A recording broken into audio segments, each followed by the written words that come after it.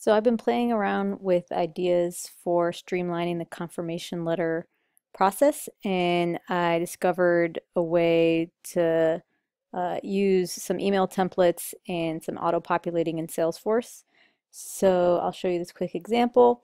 I created a new class for student Aura Lodge, which you can see in her classes section.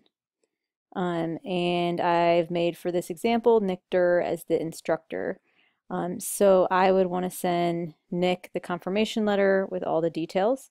And the way you do it is you just click into Nick's page, and then you go to activity history, and there's this option, send an email.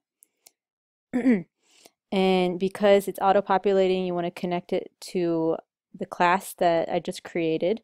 So you're going to select class, and then you're going to need to select the appropriate class, and this searches by the ones that are recently viewed. So this was the last one I used. This is that class that it'll link all the information to.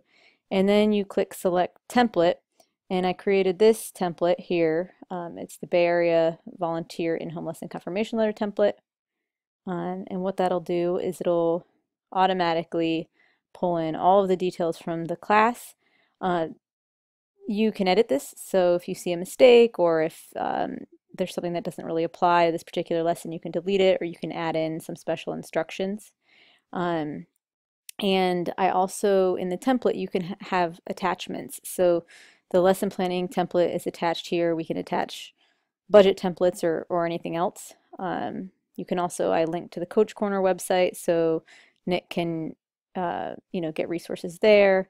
And all you have to do at this point is click send, and it'll send to Nick. It'll automatically BCC me as well, and once you do it, it'll also keep a record of it in his page.